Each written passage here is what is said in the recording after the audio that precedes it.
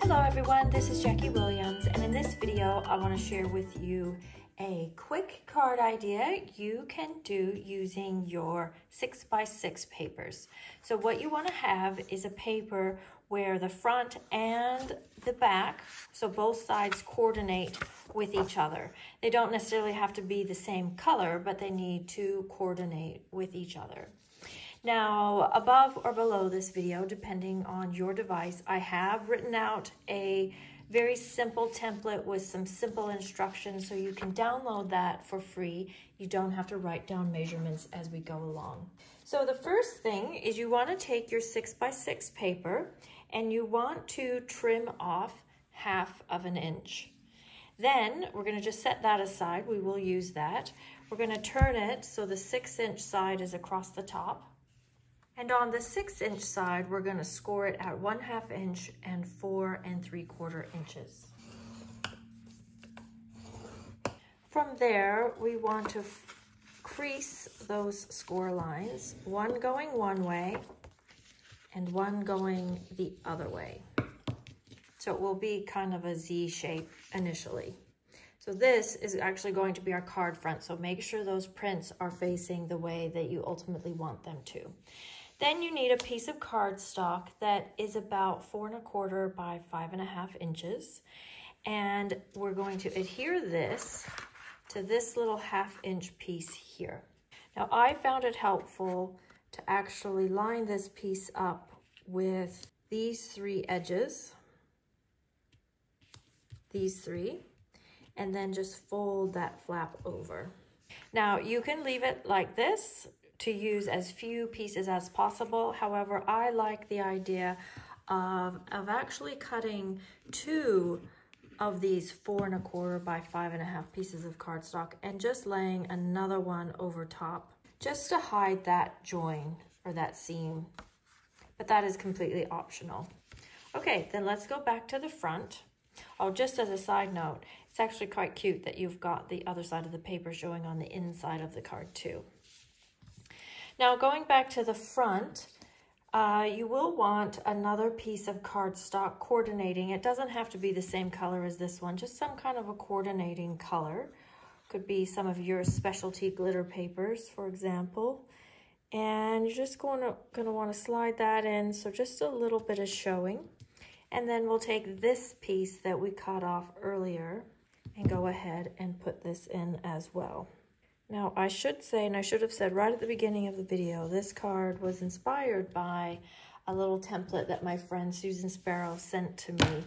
And then I've taken her idea and just played around with it. Then you'll just need to trim that little bit off the end.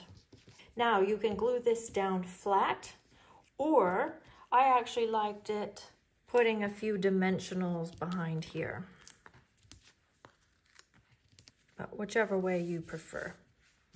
And there we go. That is your basic card front.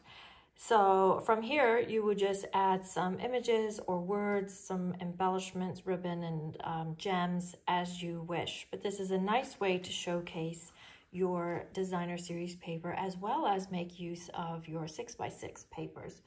Now, here is the finished one using these same inked and tiled papers, just a different print. And for this one, I kept it very simple. I just added a sentiment and then a little bit of linen thread and some sequins.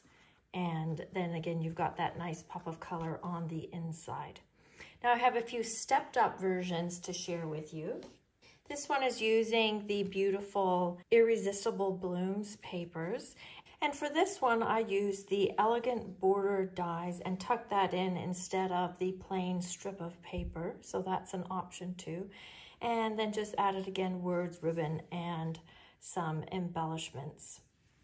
For this sample, I've used the Fresh as a Daisy papers and then combined them with the Dainty Delights dies, which has these cute daisy images in it. And so for this one, I've stepped it up because I've added die cuts as well as sentiment and embellishments. I've also used this scallop die from the Zany Zoo suite instead of adding the plain strip there.